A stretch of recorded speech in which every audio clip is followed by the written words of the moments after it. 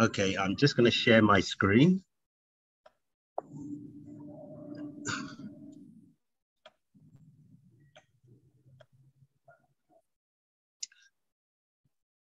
Okay, so today I'm going to give a brief overview of the Carbon Collectible NFTs program. By the way, can everybody see my screen? Yes. Okay, and so I will give an overview of the presentation. Then we're going to interview Franklin Aseye from the Ho Institute of Technology. He's going to talk about the educational system in the Aberdeen area and the surrounding area. So first of all, carbon collectible NFTs, the world's first non-fungible digital carbon offset. And so in this overview, I'm going to explain exactly what that means. So first of all, we humans, we breathe in oxygen, we breathe out carbon dioxide. When we drive cars that use gasoline, that's generating carbon dioxide and other greenhouse gases into the atmosphere. When you fly in an airplane, we've all got a carbon footprint. And what we're doing is we're generating greenhouse gases into the atmosphere, which most scientists believe is the main cause for global warming. What trees do is they do almost exactly the opposite. They have this interaction between sunlight and water and chlorophyll that actually converts carbon dioxide into carbon, which becomes the wood in the trunk of trees, and then they emit oxygen. And so trees and forests are really good at reversing this process, and they're actually our best carbon sink right now. Unfortunately, there's a lot of deforestation going on around the world that is reducing the effectiveness of this. And so what we're trying to do is to help the fight against global warming. We're actually disrupting the traditional carbon offset industry by using NFTs to raise funding, then redirect some of that funding to some forestry communities around the world. And in particular, our NFT is fairly unique. It's a mixed reality avatar. So when you mint our NFT, you can actually, it's actually a humanoid with an animal's head. And you can select, do you want the animal's head to be an elephant's head or a lion's head or some other animal? You can select the different colors of the body, the clothing, etc. And so you can actually customize your avatar. And then after you mint the NFT, you can actually connect to a website and then you can navigate that avatar through a metaverse forest. And in navigating through that forest, the goal is to transport crypto funding to real world, low income forestry communities to offset your real world personal carbon footprint for 10 years into the future. So the question is, why are we doing this? What problem are we solving? And that's what we want to answer today. So to answer that question, I just want to give you a brief primer on carbon offsets.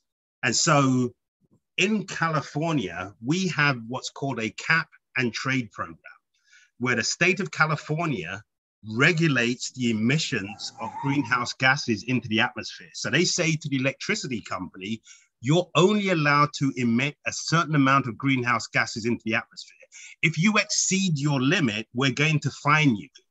Alternatively, you can buy carbon offsets from another organization who is either removing carbon dioxide from the atmosphere or they're avoiding the emission of carbon dioxide into the atmosphere. And so a carbon credit, and people use the term carbon credit and carbon offset interchangeably, but a carbon credit is an allowance, in this case, for the electricity company to emit greenhouse gases. A carbon offset is the removal. And so, for example, if you look at Tesla, last year, Tesla made more money from selling carbon offsets than they did from selling cars. So you can argue that Tesla is actually a carbon offset company, not a car company. Now, there's two different types of carbon offsets. There's compliance carbon offsets and voluntary carbon offsets.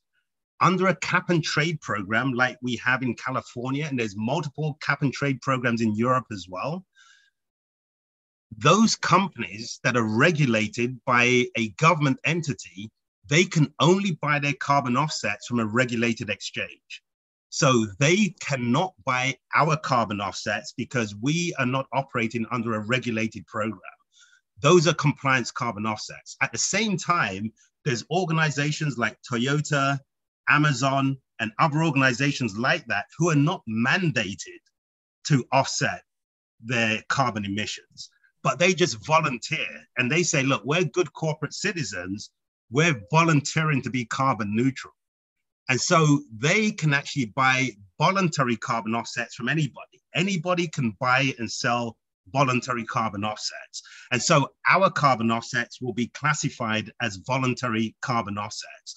Now, the problem, or one problem with these traditional compliance and voluntary carbon offsets is that there are these third-party certification organizations who are there to kind of prevent fraud. The problem is that their certification process is really expensive. It can easily cost $150,000, $700,000, some are more than $1 million. These low-income forestry communities cannot afford that. And so this becomes exclusionary. And so moving on, so traditional carbon offsets, their goal is to incentivize new carbon sequestration, not to reward existing carbon sequestration. So they exclude mature forests like the mature forests in Aberdeen because the carbon sequestration there is not additional. They regard it as being business as usual. And again, for traditional carbon offsets, again, they're exclusionary and they're not equal because they have these very high certification costs, which ends up filtering out a lot of low-income forestry communities. Conversely, our digital carbon offsets, our goal is entirely different. It's equity and inclusion in climate finance. And inclusion in this case means that we include mature forests like the forest in the Aberdeen community. In terms of equity, our cost of certification is $0. Anybody can afford $0. And so this is providing equal access to climate finance. And so how can we do that? We do that by using new modern technologies. And particularly we use satellite imagery to, again, can use satellite technology to monitor the tree cover and machine learning and artificial intelligence to use that satellite imagery to estimate the carbon sequestration of these forests. And it's actually a third-party organization that does this, and we use their technology. We also use a blockchain to eliminate double counting so that if somebody is selling carbon sequestration, they can't sell the same carbon sequestration twice. We also use a broker-dealer who will verify the right of sale. Does this forest really exist? Do the promoters of the forest have the right to monetize that carbon sequestration? Is the government aware of this? In this case, the Forestry Commission. Do they support this program? And so broker-dealers are actually, they're registered in the US by the SEC and FINRA. And so these are trusted third parties who in this case verify the right of sale on behalf of this program. And in terms of the right, so when you buy a carbon collectible NFT, you get the rights, the digital and virtual rights to 1 hectare of land. You do not get the physical rights to the trees or the land itself.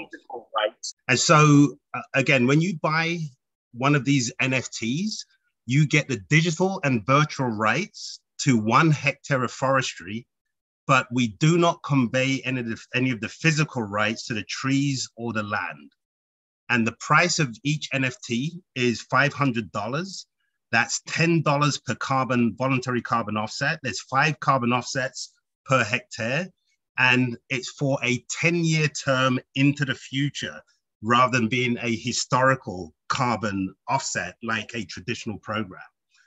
And of that price, approximately 65% will be reinvested into different community programs.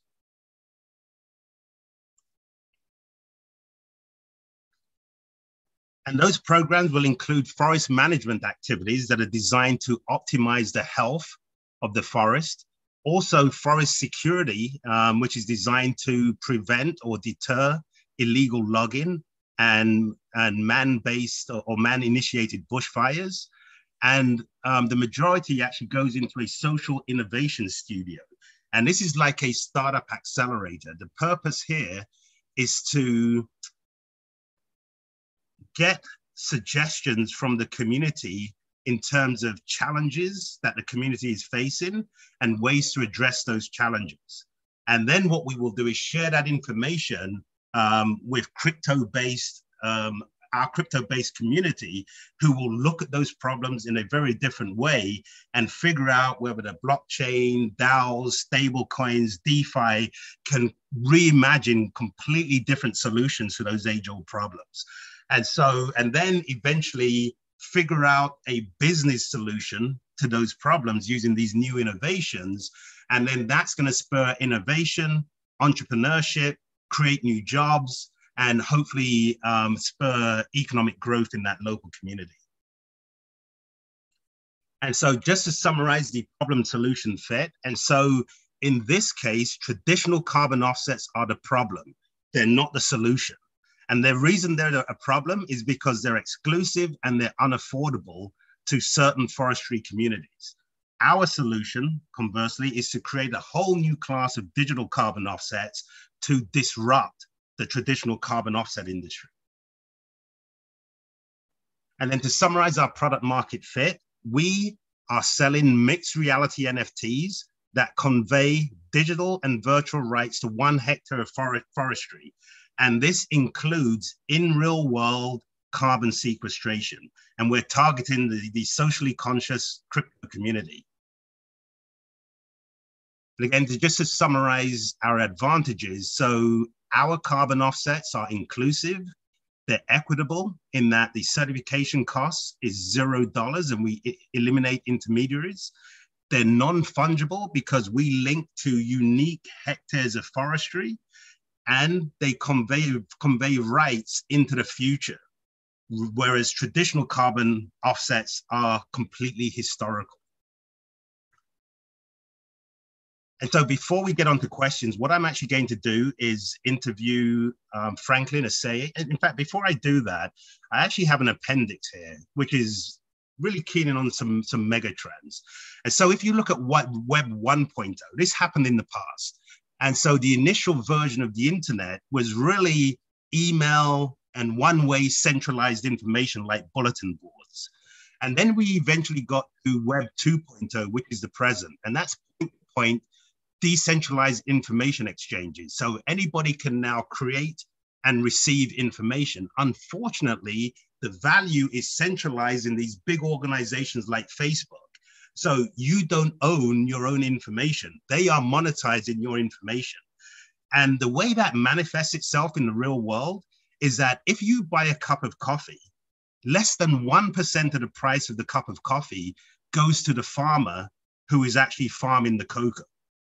And if you think about this, Ghana and the Ivory Coast, they control 70% of the supply of cocoa, but they're getting less than 1% of the value when coffee is being sold, chocolate, etc. And so there's something wrong with that picture. If you look at Web 3.0, to me, this is a peer-to-peer decentralized value exchange. And so the supplier, in this case, a farmer, can put their hectare of land up for sell, in this case, sell of the carbon sequestration. A buyer from anywhere around the world who wants to offset their carbon footprint, they can pay money, which goes almost directly to that farmer for those carbon sequestration rights. And in the future, as this industry matures and as Web 3.0 matures, the farmer or that supplier can end up getting 60 or up to 85% of the value of the goods and services that they're selling. This is the promise of Web 3.0, and this is the direction that we're heading in terms of peer-to-peer decentralized value exchanges. And these are just some of the images from the visit that we had recently to the Abatime forest. And so what I'm going to do now is I'm going to stop this presentation, and I'm actually going to switch over to introduce you to Franklin. So Franklin Aseye, can you unmute yourself now?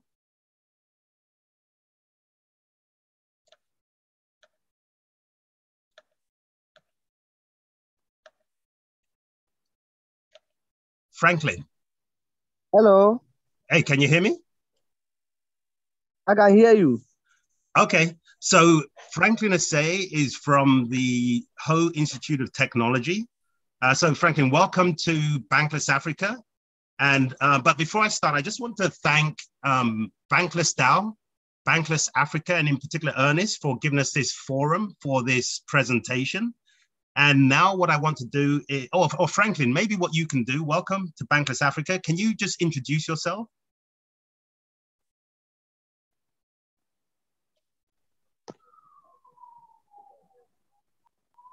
Hear me? Yeah, we can hear you now. Can you introduce yourself? I am Franklin Aseye, a native of Vatime and a lecturer at Ho Technical University. Okay. Can you just give us a brief overview of the primary, secondary, and tertiary education system in the Abatime area? Thank you. Please, there are 8 primary schools, 2 senior high schools, 1 vocational technical institute, and 1 college of education for purposely training teachers in the Avatime area. Okay. And what is your role in the educational system? My specific role in the education system is to develop methodologies and techniques through applied research and transferring same to the workforce of Ghana at the tertiary level. Okay. And do you also lecture at the Ho Institute of Technology? Yes, please. So the lecturing component is the transferring of methodologies and technologies that we have developed through applied research to the students.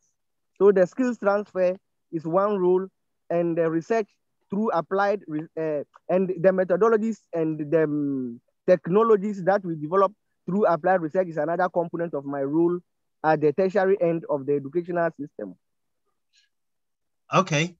And so does everyone have access to education who actually wants access to education in the area?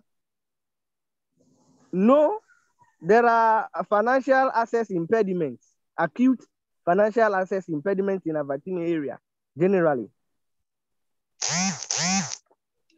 Okay, and then how does that manifest itself? Does that prevent people from going to educational systems? Do they start and then have to drop out? How does the financial impediment actually manifest itself? That financial impediment usually results in high attrition rates, especially at the tertiary level. And people sometimes often have to leave the classroom, even at the primary level, to go and work in order to support their parents to help them. So the financial issue, as I've stated already, is an acute one, which is actually blocking access, and people drop out. Actually, the dropout rate is quite high in my area. Okay. And then what are the, so for the people who do have enough money to complete these programs, what are their job prospects at the end of the program once they graduate? Okay, like I stated, the orientation of our institute is basically technical and vocational training. So they go into agro processing, food processing. Some also do some little bit of mechanical engineering. Some enter into material engineering. Some are also into generally fabrication. So basically, this is what the products of my institute usually go in for after graduation. Okay. And then, by the way, what is the location of your institute? And then what is the actual focus, the educational focus of the institute? The educational focus of the institute is basically science and technology. It has science and technology orientation, and it is located in West Africa, Ghana, and a region called Volta region. But specifically, the city is called Ho, the capital of that region in Ghana. Okay. And what challenges do you see in the educational system today? Okay, generally the educational system has a weak capacity in terms of the human resource, in terms of structures, in terms of data. And all this has to do with the government of the Republic not able to fund these things adequately. So by weak capacity of the human resource, lecturers even don't have too much of access to data. And like I'm facing technology issues now, network is not all over my residence where I stay. I have to drive off to the headquarters of Vodafone before I can even talk to you now. So technology, low investment in terms of structures. Our structures are not well organized. So it results in low output as well. So basically, this has to do with finance generally.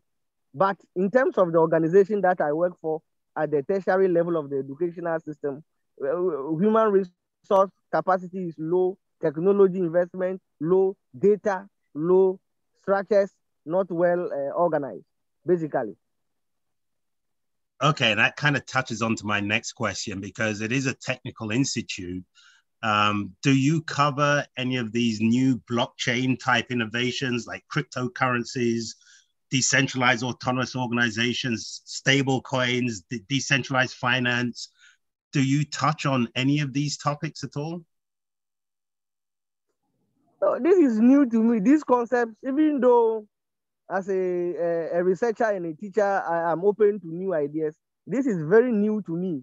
So I'm eager to even learn more about what you are mentioning, cryptocurrency, blockchain. In fact, it is this project that I'm hearing these things for the first time, not even in the literature that I've been reviewing, please. Okay. So my next question is, you've pointed out some of the challenges, impediments, limitations in the local educational system. What do you believe is necessary to improve access to education in general, to education about these crypto technologies and innovations that our audience are experts in? What do you think is necessary to improve access to this information? We most of the people here, like I indicated, you are self-funding. So we need scholarship. I mean, funding for education for these people. So if they introduce new cryptocurrencies and blockchain type of education, and there are people to fund it, I think it is a sine qua non. It's a requirement that will help all of us.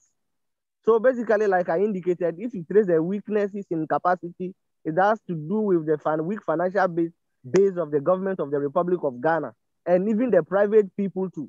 And you know, Africa, the population explosion is not allowing us to save capital. So basically, in short, what is necessary now is funding or scholarship to help people study. People are brilliant, they have fertile minds to study, but the financial base to support is why a lot of our brilliant chaps are at home, burning other things. Okay.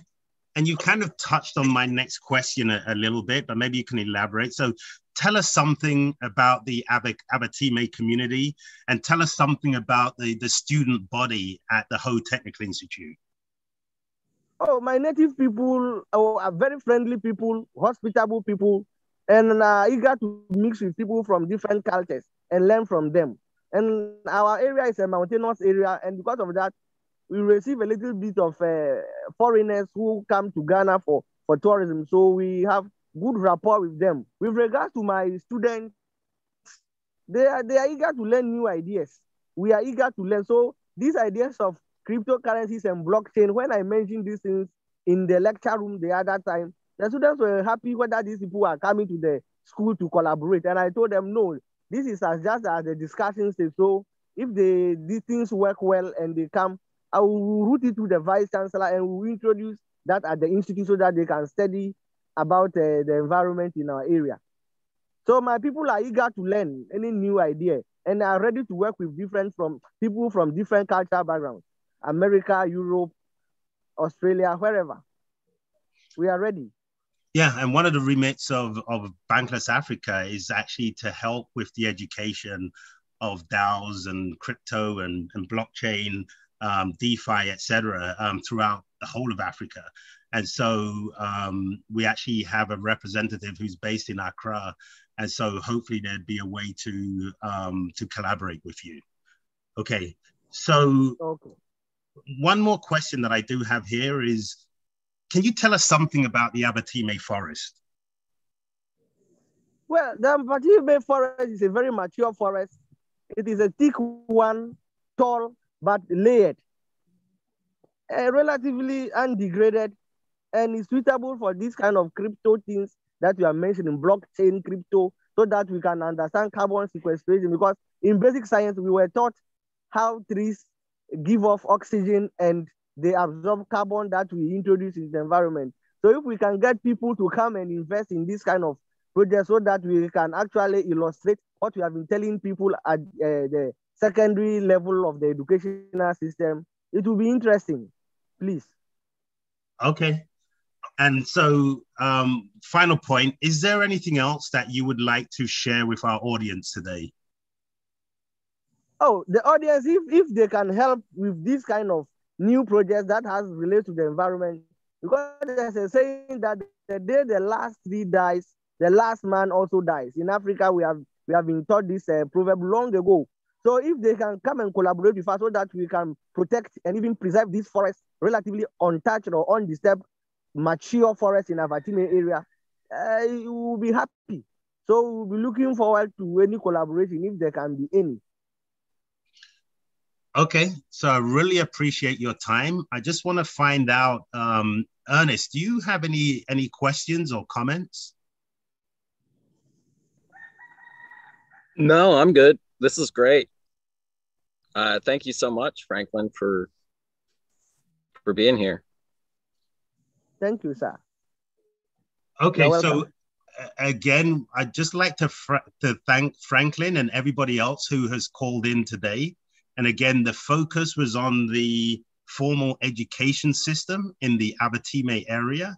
Again, with carbon collectible NFTs, we're planning to sell a number of NFTs that wrap around carbon sequestration. And the main beneficiary of this will be the Abatime forestry community. There's an excellent, mature forest there. And we're actually following a program that's very different to any other program that's been executed as far as we're aware. Each NFT will link to 1 hectare of forestry. And that conveys carbon sequestration rights to into the future, for a number of years into the future. Again, it doesn't include any physical rights to the trees or the land. And again, we think that's fairly unique. And we've spoken with a number of organizations so far, and they like what we're doing. And we're trying to speak with them now about different ways to collaborate. Next week, we're going to have another interview. The focus of that interview will be more to do with community education. And so how to take care of the forest. What are some better practices for farming, especially small scale farming? And so it's going to be more to do with community education rather than the formal educational system. So again, I'd like to thank everybody for calling in, and we will speak to you again next week. Thank you so much. Goodbye.